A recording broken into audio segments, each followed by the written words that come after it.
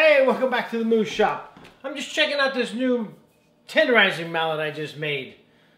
If you're interested in it, follow me on over to the shop and I'll show you how it's done.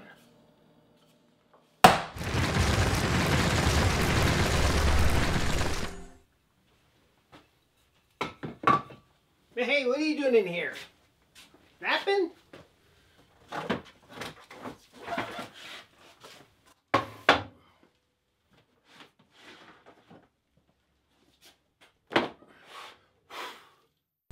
Okay, you look like you're all ready to go with the old pencil in your ear.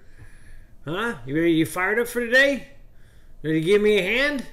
Atta baby. Hey, wait, where you going?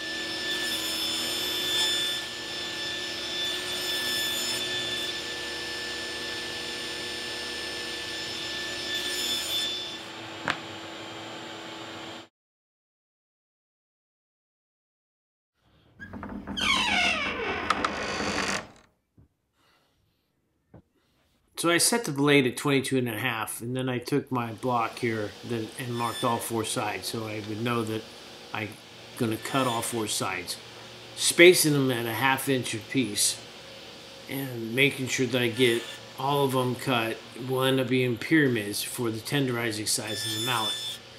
But the problem ended up being that this oak is too brittle, and some of the tips were falling off. So I decided to switch to some hard maple and use that as the face for both the tenderizing side and the blunt side.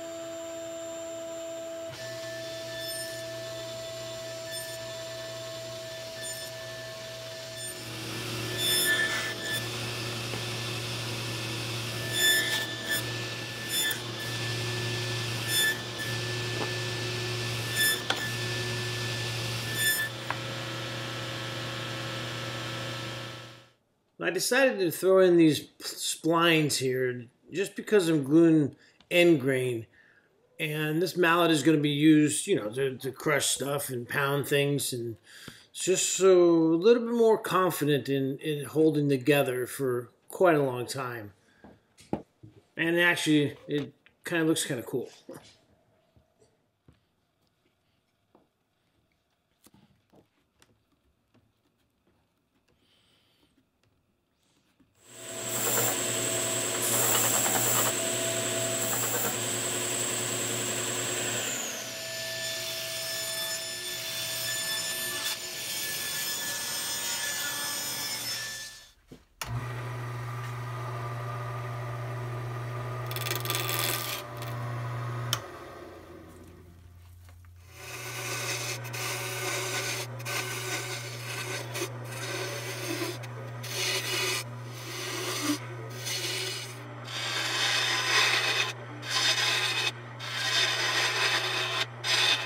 Right, so now to finish the handle, what I'm going to do is I'm going to mount this off center, about 5/16 on each side, and alternating the sides.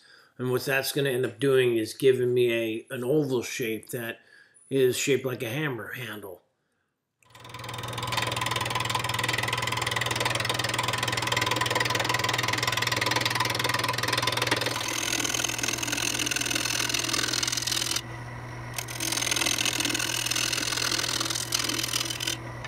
Alright, so now that I'm happy with the shape of it, I'm going to bring it back to the centers, and I'm going to knock down the edge here. And then I'll fix the tenon for where the mallet goes in, line that up and make it nice and snug.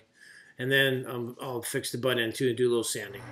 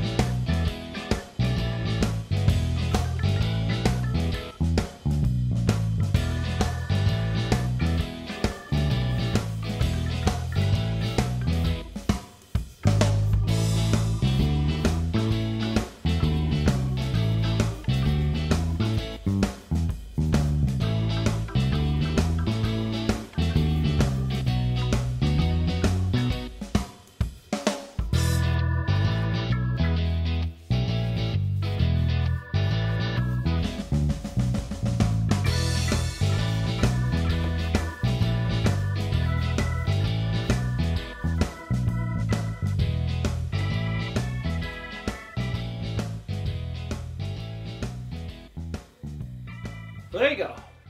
The meat tenderizing mallet. Made out of all scrap wood. Had to alter the plans just a little bit because the oak here was a little bit brittle for the face. So I used maple, and then which turned out really nice, and I've actually used it and it works pretty good. So please hit that like button, subscribe if you haven't, and I'll see you soon. Bye.